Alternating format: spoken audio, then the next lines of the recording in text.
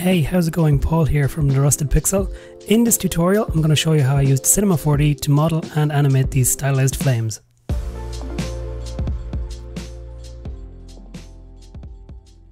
So here's the original file that I was working with, and what I'm just going to do is I'm just going to copy and paste these flames over to a clean file so we can see what's happening. So here we have the flame, and it's just on its own and we can see what's happening.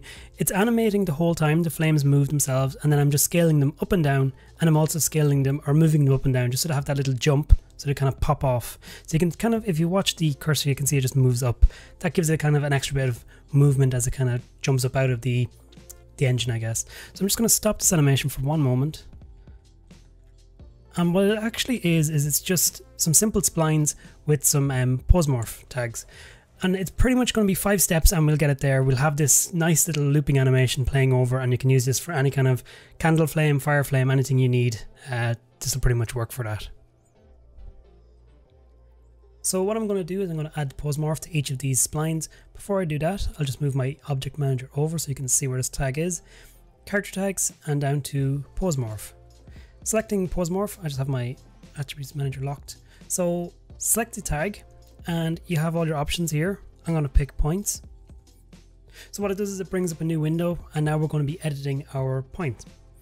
So we've got our base pose, which is just the original pose, and then this is just pose 1. So I'm going to add 2 more poses, and just to make it clear, I'll just rename these. So this will be pose 1, pose 2, and pose 3. So all we have to do is make slight changes to this. It doesn't have to be too crazy. I'm just going to jump to my, I think it's front view. Yes. Now with pose 1 selected, I'm going to grab my move tool. So I'm going to lock this just so it doesn't keep disappearing on me. With pose 1 selected, I'm in edit mode, and I'm just going to start changing the shape of this flame. So let's make it a little bit more narrow and a little bit more kind of jagged looking, I guess. So it's a little bit sharper looking. I'm going to make sure to move all the points rather than leaving any of them static. That kind of doesn't really change between the 2 poses. It doesn't look as exciting. So maybe this one's a little bit thinner but a little bit sharper looking. That's pose 1. If we jump back to pose 2, this was the original one. 2 and 3 haven't changed just yet, but you can see the difference between 1 and 2. So let's make a slight difference on 2. Not too crazy difference. I kind of like how this looks. Let's maybe bring that shape closer there. We'll imagine these flames are just getting a little bit blown this way. Again, I'm just moving all the points so it just doesn't get a bit static and boring anywhere. And maybe this one moves out a bit.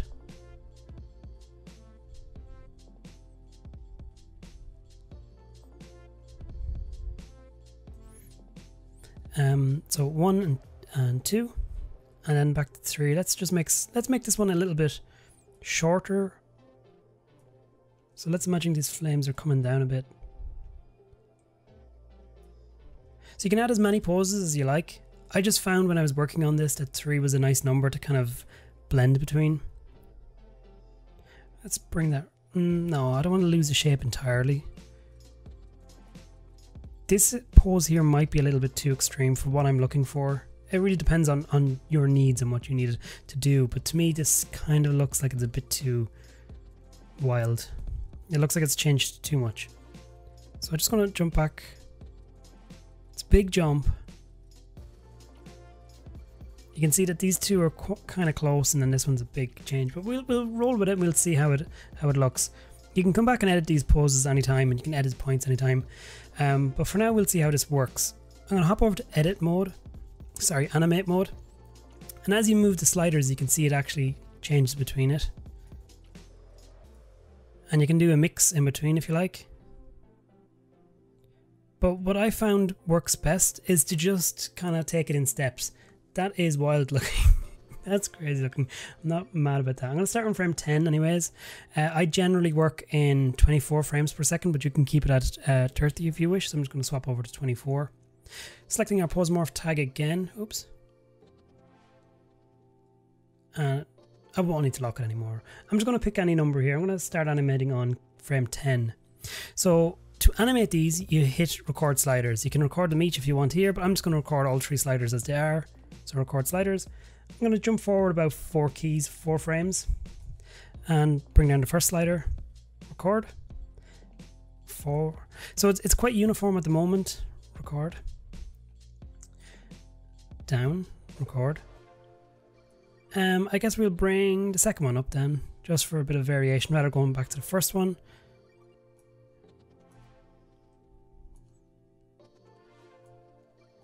Record. Now I'm going to try and bring it back to a point where it was back on this one, so I can loop back. So I want the last pose to be this one. So with this pose here, we have the top 2, then we have the middle 2. I guess it would be nice to have it change back to here.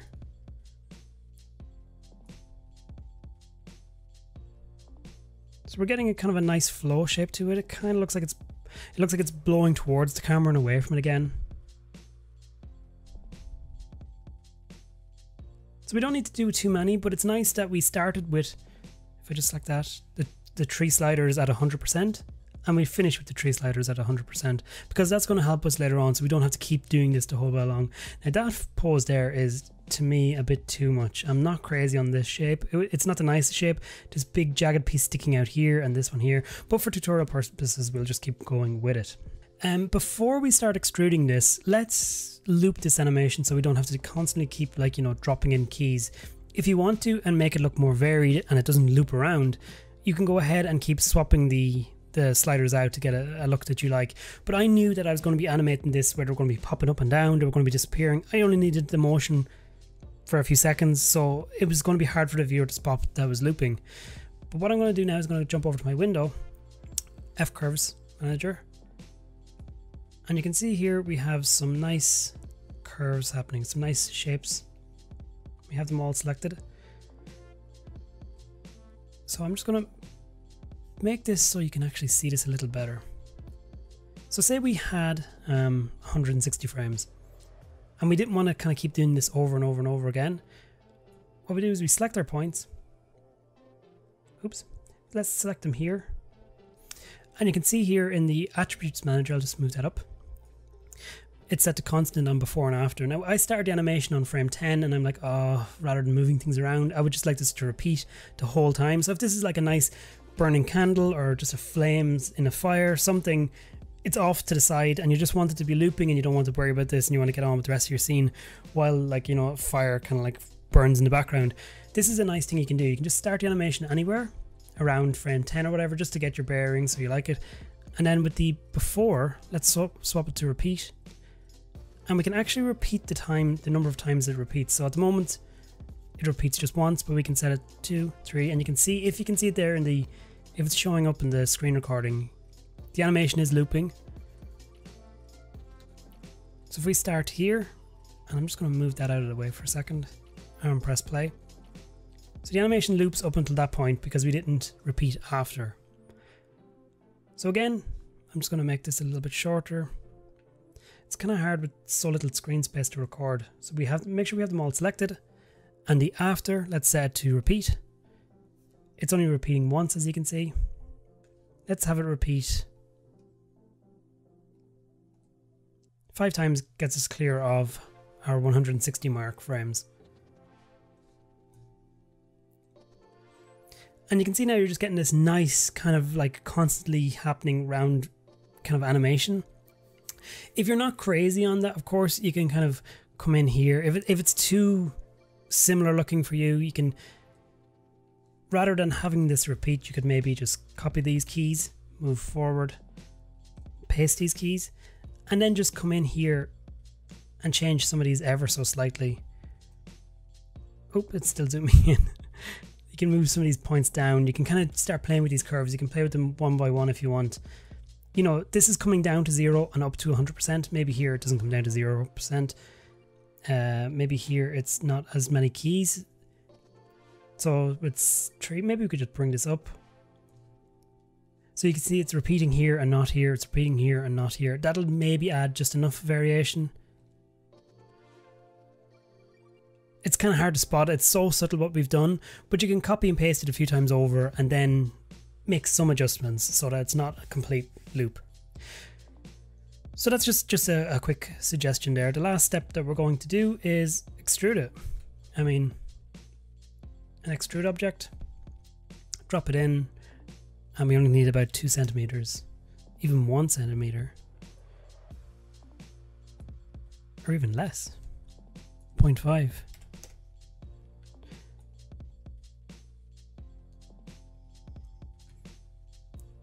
And then if we have our 2 objects in, we just click on hierarchical and you know, you can kind of work away. I'll just swap over to guard shading.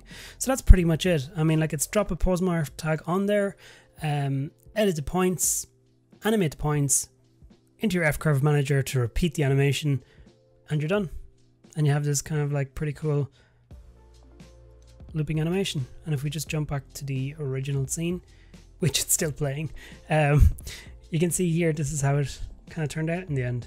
These little guys are just shooting up and then scaling away with display tags to turn them on and off for visibility.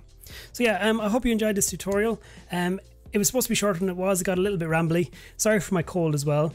I don't know what tutorials to make, so if you see any of my work or there's anything I make, any of my personal work, any of my projects that you like, give me a shout, drop a message in the comments below, let me know what you like on my work that you would like me to show how I made, and yeah, I'd be happy to make a tutorial on any requests. So thanks very much for checking this out, and have a good one.